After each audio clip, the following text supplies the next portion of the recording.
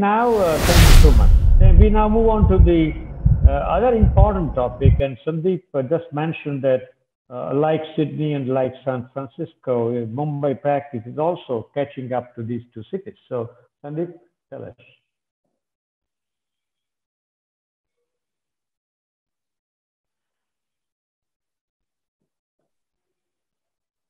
Is my slide visible?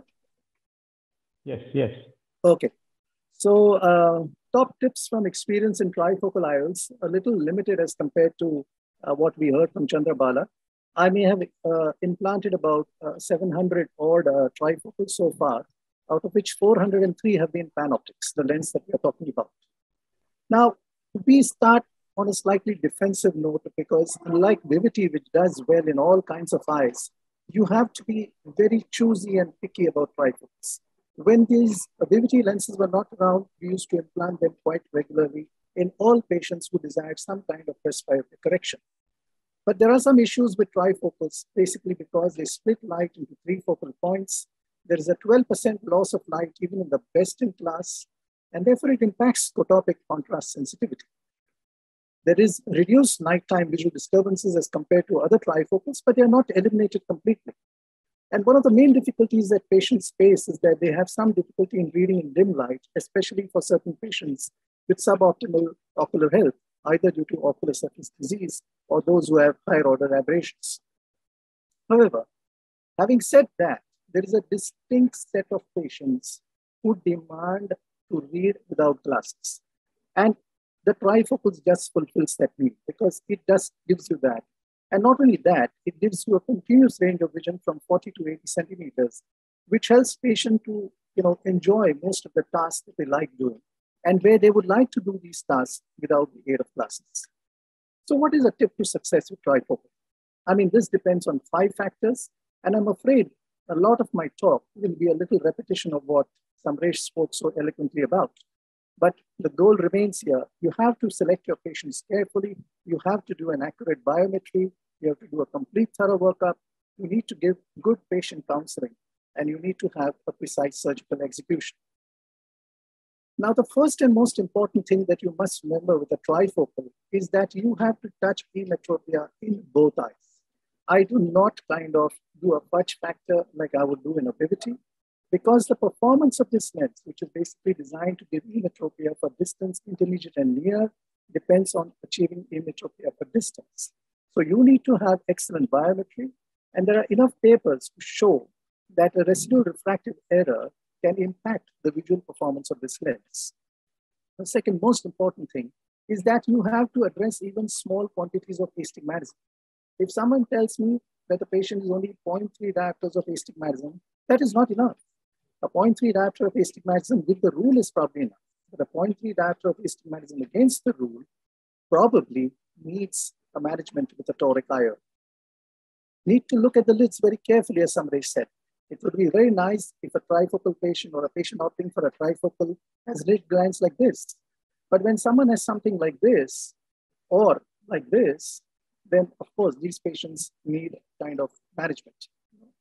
And it can be seen by examples over here. This is a patient who came to us asking for a trifocal IOL, and we looked at the topography. We are not very happy with the astigmatism that is shown here.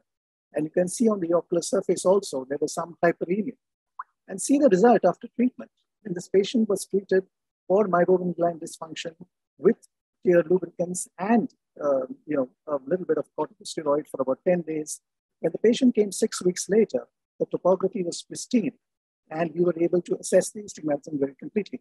So here is where I'd break in when Samresh said about putting the drop and getting the improvement. But if you need to take this patient further, and as Dr. Chandrabala said, these patients are not likely to follow up in the future, it's important to give them a break for 4 to 6 weeks. You must be able to counsel the patients to wait for that time and get the treatment done. And here is the other eye of another patient, again, who had dry eye disease, was not showing very good Myers or the topography axis. And this is the outcome of treatment. Beautiful, against the rule astigmatism, classical dumbbells, patient did very well with the trifocal. Of course, we would like all our patients to have a kind of a nice, good prolate cornea with minimal higher order aberrations. But that's not always the case. Sometimes you have an oblate cornea with extremely higher order aberrations, and we have to turn these lenses, these patients away from a trifocal. What is the role of tomographers?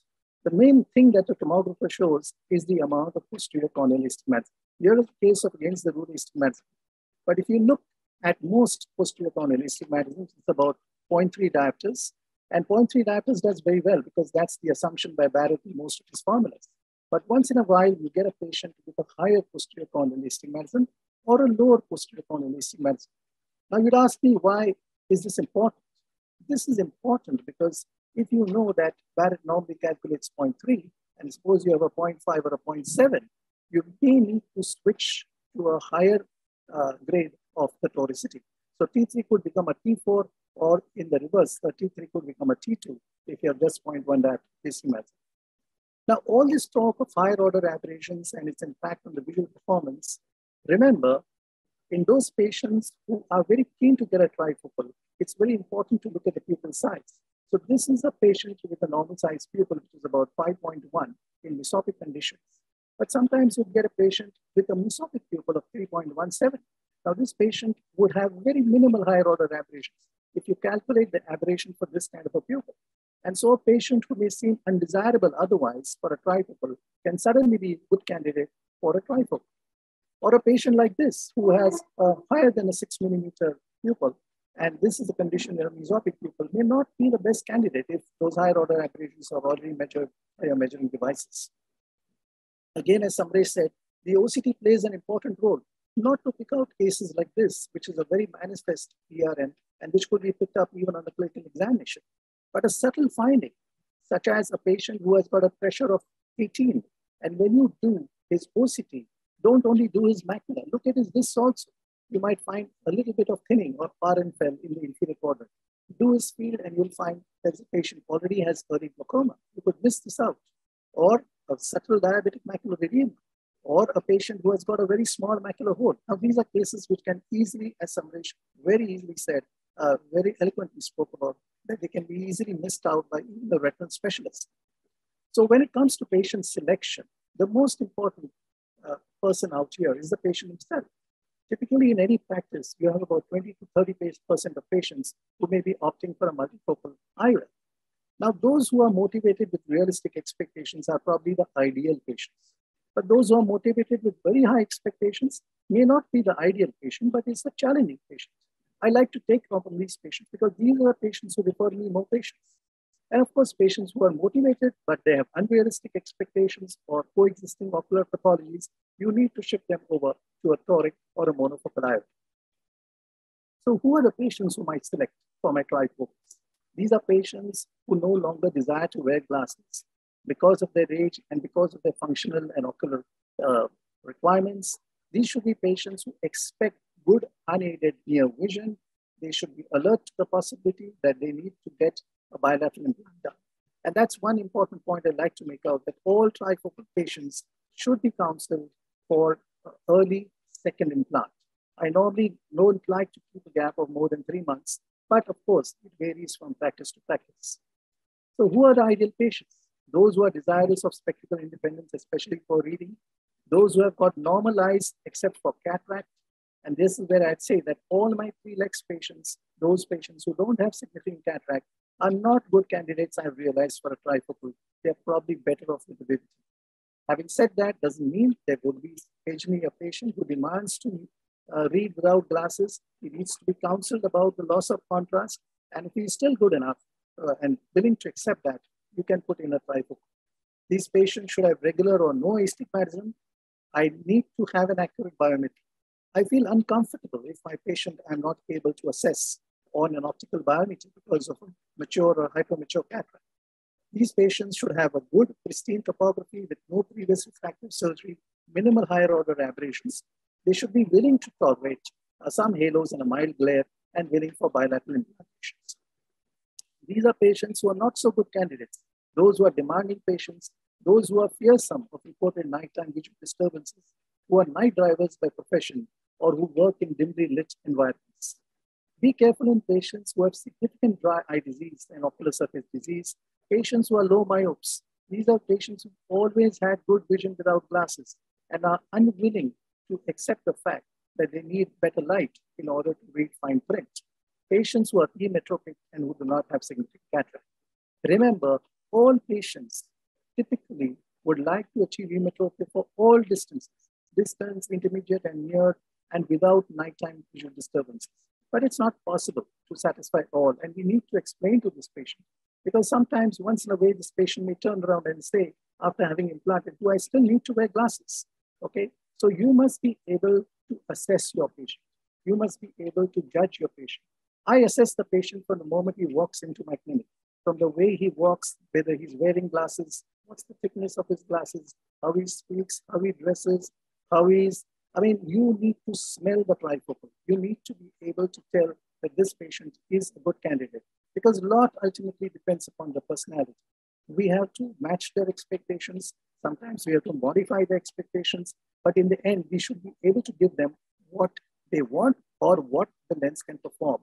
Remember, the lens is an art piece of physics, so it's going to behave the same every time on the optical bench, but each eye is different, and therefore the visual performance in a certain eye with a certain pupil size could be different. So you cannot say that this lens of this company is better than this. This lens in which eye is what is important. The most important thing in all these cases is counseling the patient. You need to document in the clinical chart what you tell the patient, counsel them about the visual disturbances, counsel them about the reading distance. Tell them it takes full time. It takes time for full adaptation. Don't ever promise that you will not wear glasses again. And remember, of course, as Dr. Vasavada said, these people are paying out of their pocket. So obviously they expect much more. And so we need to modify their expectations. There's not much in surgical pearls because ultimately all of us are good cataract surgeons. All that we need to do is put the lens in safely. Remember, if possible, align the optical center along the visual axis and do not implant the trifocal in case of zonular integrity or significant vitreous loss. One small little thing over here, when you're doing your optical biometer, just have a look at your angle kappa. Your X is 0.4. And if possible, you can try and align the optical center. Remember, the lens centers in the bag depending on the direction of the axis. So when you're looking at angle kappa, which is the horizontal meridian, it does well for patients who are getting a non-toric trifocal or patients who are with the rule astigmatism. Because this lens, you can nudge in this direction or in this direction. However, in cases of patients with against the rule astigmatism, it is not possible to do so. So what is the impact on our practice? We are now more confident than ever before while offering premium refractive cataract surgery to our patients. Approximately 20 to 25% of our patients are now opting for presbyopic-correcting IOLs. By communicating clearly and openly with our patients, we are now able to retain their loyalty and adherence despite being asked to wait to ensure fitness of the ocular surface prior to surgery. Patients pre-counseled about expected visual outcomes are now the best ambassadors for our services. So the most important thing is that after all these years, we have earned the faith of our patients. It is important for us to keep that faith. Be open, tell the patients what to expect. And I think if you follow these simple pearls, you will have a successful presbyopic IOL practice. Thank you so much. Excellent.